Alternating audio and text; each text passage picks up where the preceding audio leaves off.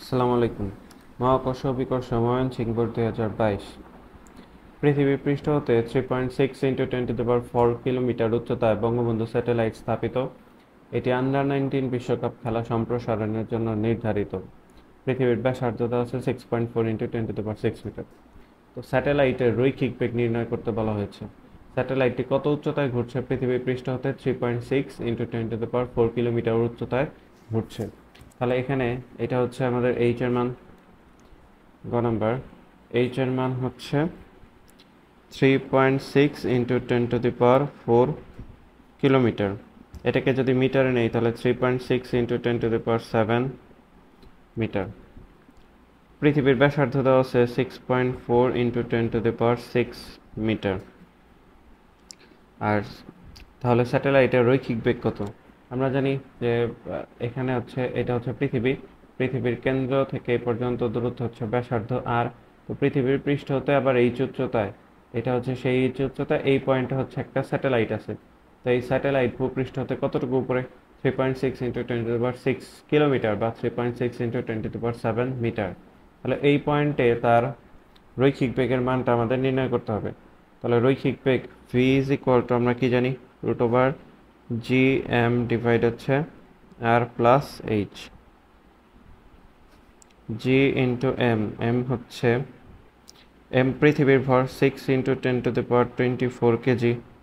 আর পৃথিবীর ব্যাসার্ধ দেওয়া আছে 6.4 × 10⁶ যোগ h। কত উচ্চতায় ঘুরছে? 3.6 × 10⁷। 3.6 × 10⁷ মিটার উচ্চতায় ঘুরছে।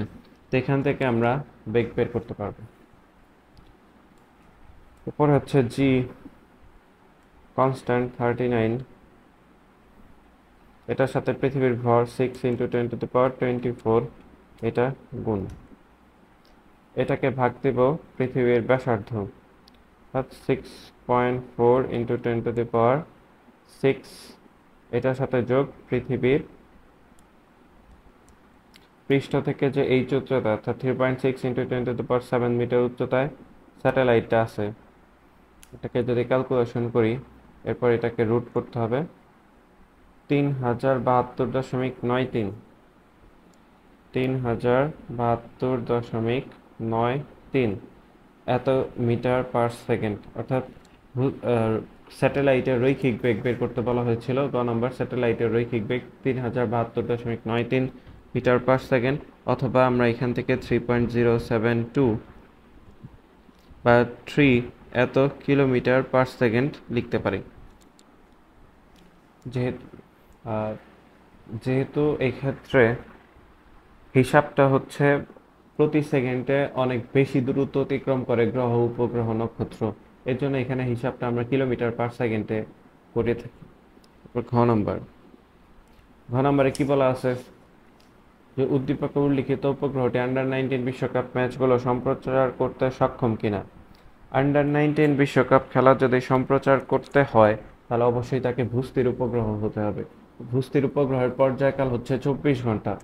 এটা যদি পৃথিবী হয়, পৃথিবী এই প্রান্তে যদি ঢাকা হয়, এখন ঢাকা কি করবে? ঢাকা তো হচ্ছে ঘুরবে 24 ঘন্টায় একবার ঘুরবে, অর্থাৎ 24 ঘন্টা একবার ঘুরে এই জায়গায় আসবে। তাহলে তার সাথে সাথে স্যাটেলাইটকে ঘুরে 24 ঘন্টায় ঘুরে এই পয়েন্টে আসতে হবে। যদি স্যাটেলাইটটা পৃথিবীর সাথে সাথেই মুভ করে আবার এই জায়গায় আসে, তাহলে খেলা সরাসরি সম্প্রচার করতে সক্ষম হব। তাহলে এখানে আমাদের কি বের করতে হবে? যে বিশ্বকাপ ম্যাচগুলো সম্প্রচার করতে সক্ষম কিনা আমাদের পর্যায়কাল বের করতে হবে। পর্যায়কাল, পৃথিবী যেহেতু নিজকে একবার ঘুরতে 24 ঘন্টা সময় লাগে, তাহলে এই স্যাটেলাইটের যদি পৃথিবীর সাথে সাথে ঘুরতে 24 ঘন্টা সময় লাগে, তাহলে আমরা বলতে পারি যে খেলাটি সরাসরি সম্প্রচার হবে। অর্থাৎ যদি পর্যায়কাল 24 ঘন্টা হয় তাহলে সরাসরি সম্প্রচার করতে পারবে। এই ক্ষেত্রে আমাদের টি বের করতে হবে। এইচ এর মান দেয়া আছে, আমাদের আর এর মান দেয়া আছে। টি বের করার সূত্র কি? পর্যায়কাল টি = 2π√r প্লাস h³ ডিভাইড হচ্ছে gm। এটা পর্যায়কাল বের করার সূত্র। 2π√r, আর হচ্ছে পৃথিবীর ব্যাসার্ধ 6.4 × 10⁶, ভূপৃষ্ঠ হতে স্যাটেলাইটে 3.6 ইন্টু 10⁷ মিটার উচ্চতায় আছে। জি এর মান জানি 6.67 10⁻11, আর এম পৃথিবীর ভর হচ্ছে 6 ইন্টু 10⁻24 কেজি। এটাকে ক্যালকুলেশন করতে হবে।